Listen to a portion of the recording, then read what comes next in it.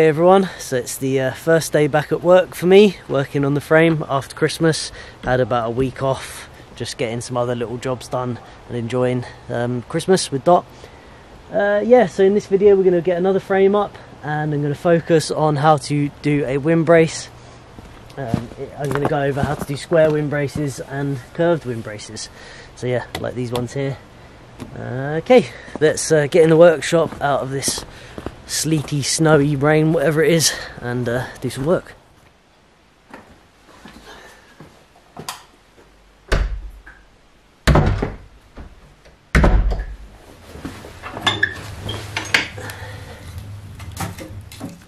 Right, so I thought I'd just go over this because when I first started trying to do a timber framing, I think it was the Powerhouse was my first ever go at it for the Hydro.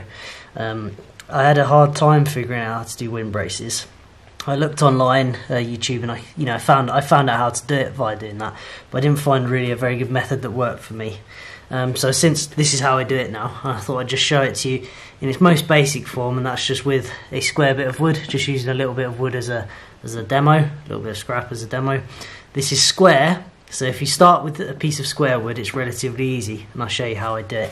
So we want to start with a piece of wood that's long enough to include our tenons on the end of it, so whatever that length might be, depending on your project. It could be 1 meter long, or they could be tiny, whatever they might be.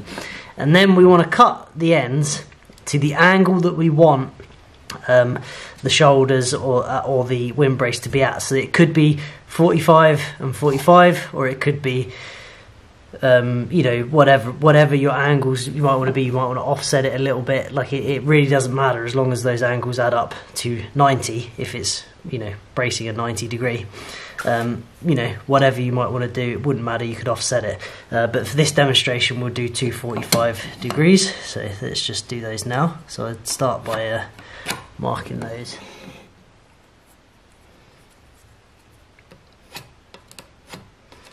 So in this sense, it's 45 and 45 opposing each other. So I'm going to go and cut these two pieces off. Be back. Okay, so now we've cut off those two 45s. Now these ends, now here and here, this is the end of the tenon now. So now we want to mark 45 and 45 away from that to mark our shoulder. So whatever that might be, I don't know what it is, we'll just make it look right. So for the sake of argument, let's say that much.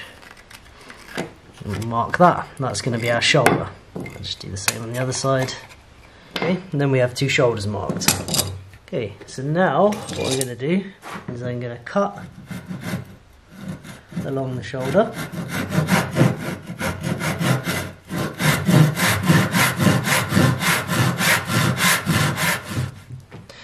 And just take this cheek off of the tenon.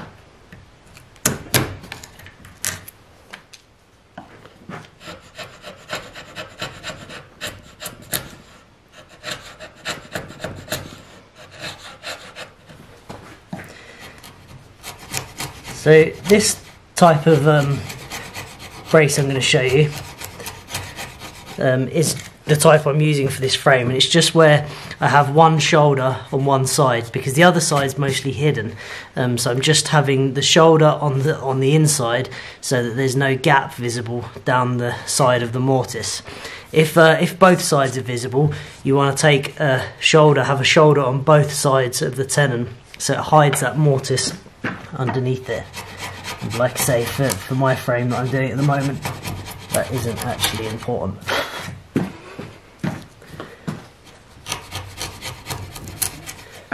Okay, so really now we have a brace. We have two shoulders that will sit against the post, and we have two tenons.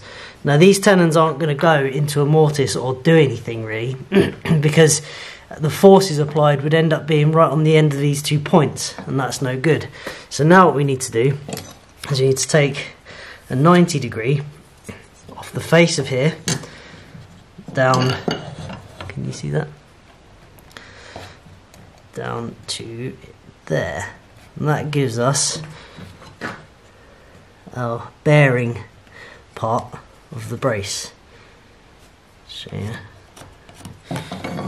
be across there, which is 90 degrees to this face, and this is where the weight will bear down on. So I just cut that off.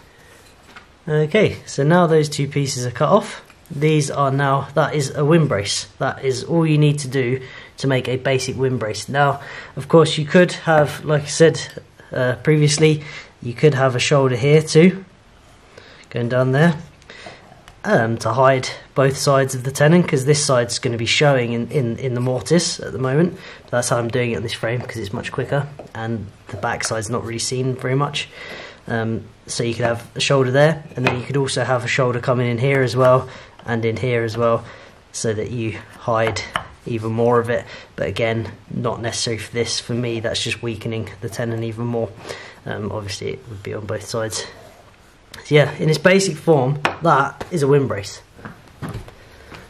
So if we now imagine that, let's say these are our 2 points that we want to brace. Imagine they're mortised and tenoned into each other, and here's our windbrace. That would be mortised into there, and that would be mortised into there, if that makes sense. So on the back side it would look like that, and then obviously, just get them straight, with mortise in here.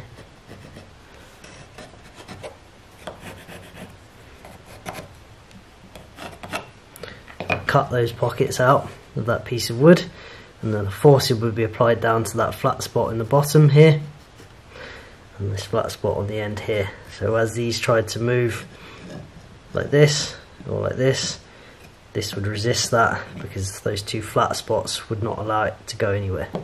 And that basically, in its most basic form, is a windbrace. Now, often you'll see windbraces that are curved. If you weren't worried too much about the structure and you knew it was completely overbuilt, you could just cut a curve into it. So you can just take this now, this square piece, and just cut a curve into it. Just go and cut that out. So yeah, there's cut out. So now we have a curved windbrace.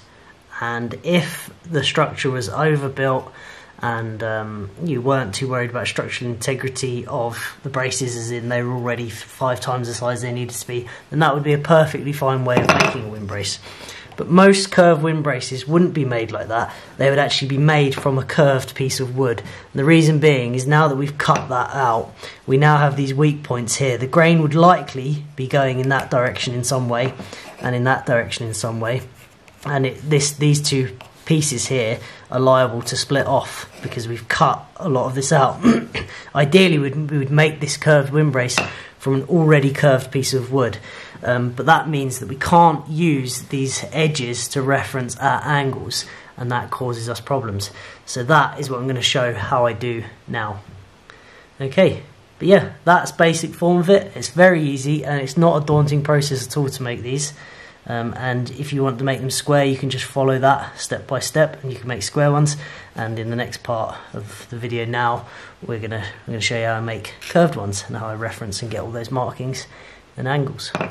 Right, so I'm just about to cut the second piece of wood that's going to be the big curly braces. They're cut out of rough sawn larch.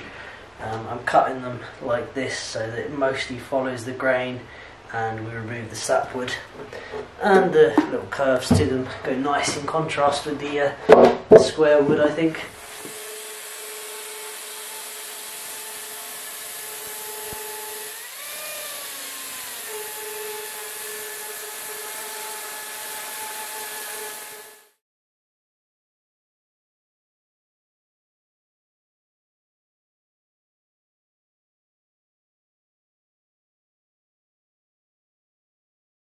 Good morning everyone. So yesterday I showed an example of how to make a very simple basic windbrace when you're starting with something square, and you can just put 45s on it, make the shoulders, and then cut the 90s relative to the tenons, and that is a very good viable way, and I use that often. But sometimes you have to start with a very curvy piece of wood like this that I cut out yesterday, because it wasn't milled square, it was just slab cut, so there's literally no square point on it anywhere unless you put one on it, and I actually wanted these curved, so I mean, how would we reference off of this? There's nothing. If we took a 45 off of that, it wouldn't be 45. We could find the angles with an angle finder and find a space, and we could do it, but there's a better way, because we actually have a reference point, and it's the actual frame itself. Now, I've just temporarily pegged my position, my posts and mortise and tenons, just a few taps just to get them to squeeze up, and now everything is sitting where it's going to sit. So I can use that as a reference for these shoulders. So if I slide that up to where it's going to butt up in there with a tiny bit of overhang, so it's not a sharp point, and then bring this one down, same thing, like that. It's actually pointing out the wrong way, I think. And check what the other ones look like. Okay, yeah, so the other ones of the frame curve inwards. I did that because it gives you more space. In fact, actually that is the reason for them to be curved in the first place. That's right. I've been about a week off, so I can't remember everything. So there we go. So I actually just line that up on the frame, making sure the frame is exactly where we're going to have it. And if I was to say clamp this now to these, this is all as it's going to be. I can mark my shoulders off of the actual frame itself from underneath. Mark them across there. How do we get our other reference points, the stop and the stop? Well, it's quite easy. We can just, let me move you and I'll show you what I do. If we've got this fixed now where we're going to put it, we'll just sight down that ruler so that it's straight with the post. That is now the back of our tenon. Okay. Mark that. Okay. Now we could go reference off that line, do a 90, but I'm going to do it by eye because it's not that difficult for me to do that. I'm looking at this post here, and the ruler sticking out, and it ends up. Yeah, that is about 90 there.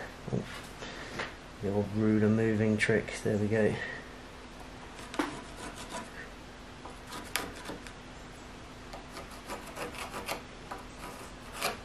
So now if I cut those two pieces, those are going to be the ends of my tenon. Let's go and do that. Just cut these out with a chainsaw, probably then tidy them up with a plane.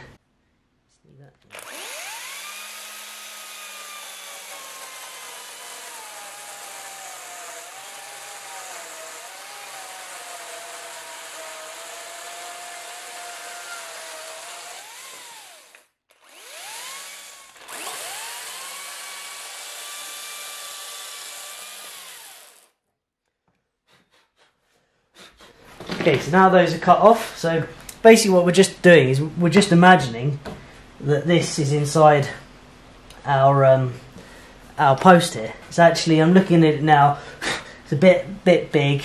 I only want about that much stick out on the tenon. That would be right in the bottom of the mortise. So I'm going to take a bit more off of that actually. That's a better size. Let's just position this.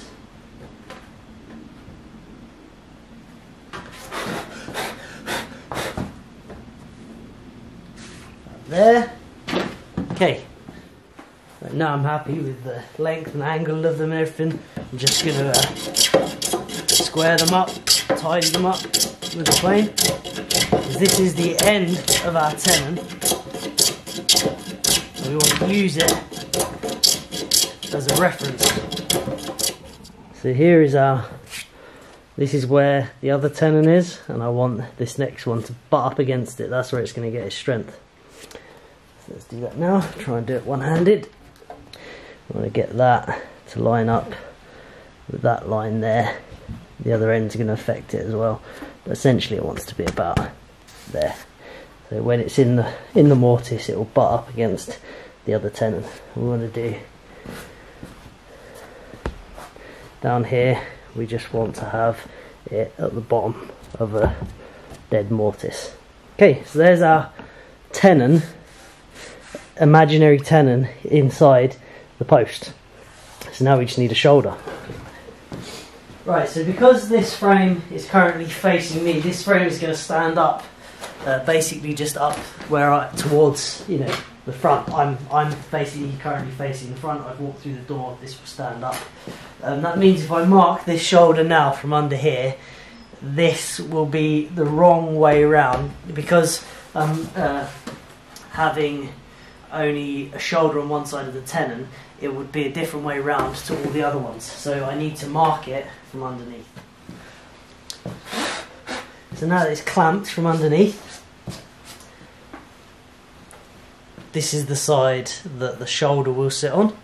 So now I can take this mark and this will create our shoulder. So just a really tight line across there. And that, so we'll cut the shoulder, the back of the pencil line. Right, now just mark out the tenon, the marking gauge.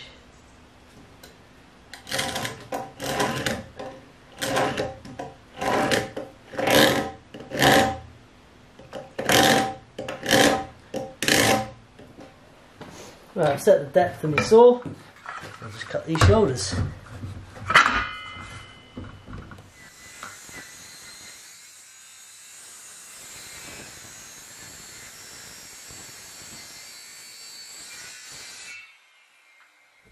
Right, now I'm just going to cut the bulk of the wood off these cheeks. Skill saw.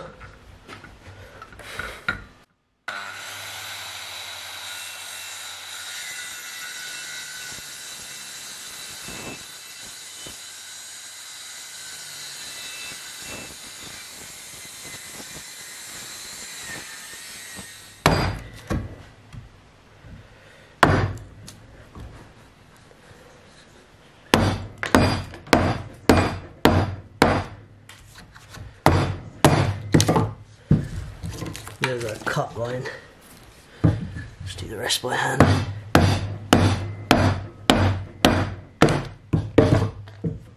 Just going to use a shoulder plane now. So this is a plane that the blade goes right up to the edges.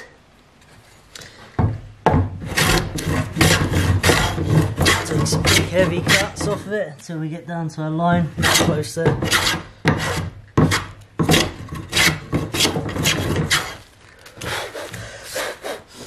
Then tidy up our shoulder.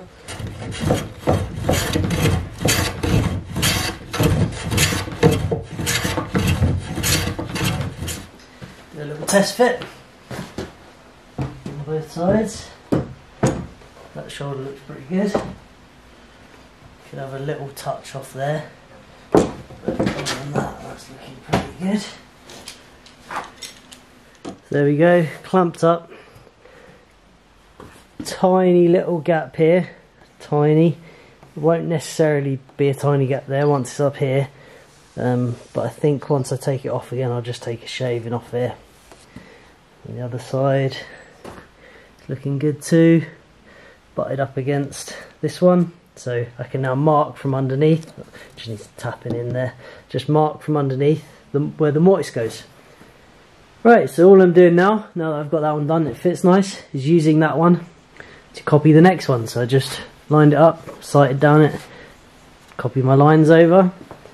They're opposing each other, so they have to be flipped face to face, so I get them the right way around. But yeah, that is my marks now. So just basically copy that one so they're both the same and the curves are both the same.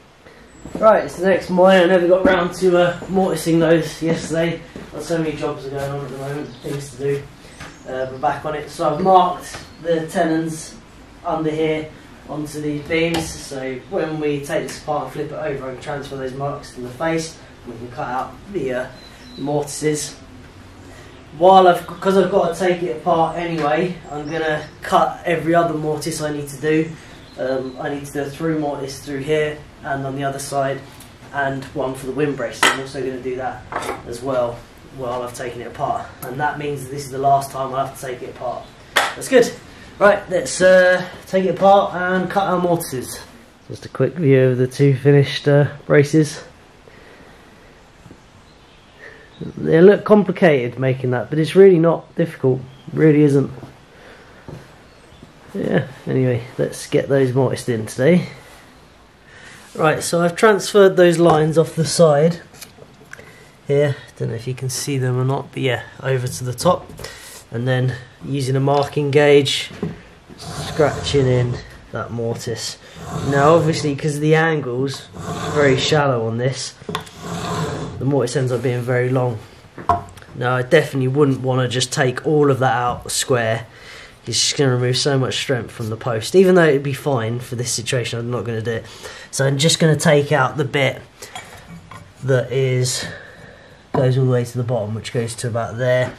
So all of that here, put an S on it, and then all of that is going to come out just straight down square, and then this I'm going to do at an angle to keep some of the strength in the post. So for our draw peg, we want to go in the middle of this flat spot, really. Yeah, so we've got, we go about there with it, and draw a line across, and then let me get a different square. We'll draw a line down on each side. I drill from both sides, so I find I end up getting straighter pegs if I do it from both sides rather than trying to keep the drill straight all the way through. So now I've got that, hang on. 35mm down is the point, the centre point of my peg hole. Do that. Same on the other side.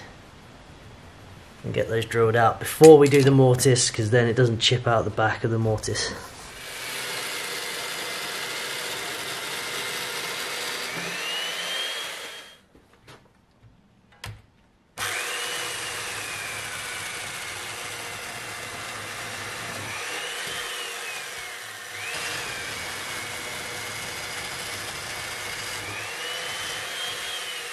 So it's the next day, and today the frame's going up. So the wind braces all fit nicely. I've marked the holes, just got to drill those out. Obviously offset a little bit because we're draw pegging. Do that once, take it apart, knowing that it will go back together. So yeah, I'm going to take this all apart now and go and lift it up. Right, exactly the same method as we did before, the draw pegging. So our tenon, there's our mark. We'll mark 4mm over, closer to the shoulder, and then when that peg drives in, it's going to pull that shoulder tight, and that gives us all our strength.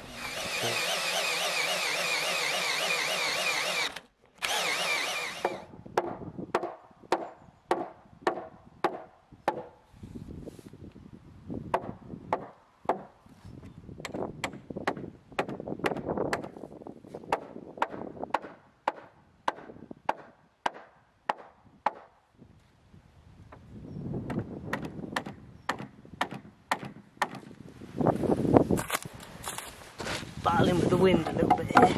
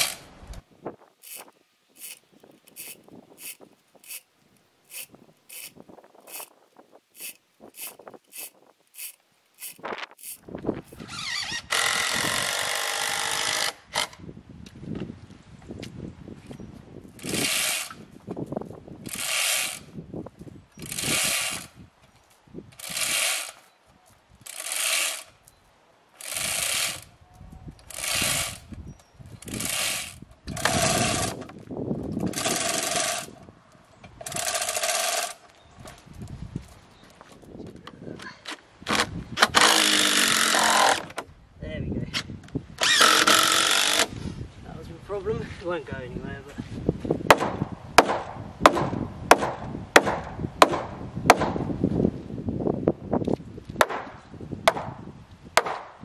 Go.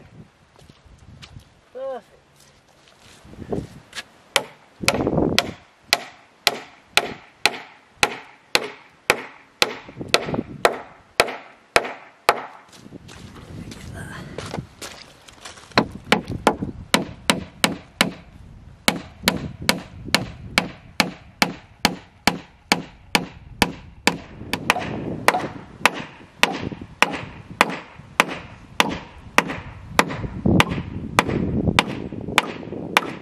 Okay, we're all safe. Last peg's in. We're sorted. Latch. Finish these off then.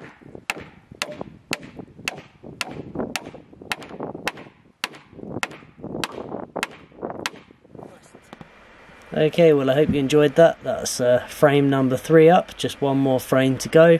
I'm going to take like a 2-week break from this now, because we're having this really exceptionally dry and lovely weather, and it lends itself to outdoor work. So I'm going to concentrate on starting the sawmill project and fencing, and then I'll come back to this once it's a bit more rainy, and because it's a job I can do in the workshop in poor weather, and the sawmill and the fencing is an outdoor job, and I'm going to make the most of the dry weather. So yeah, I hope you enjoyed it, and thanks for watching.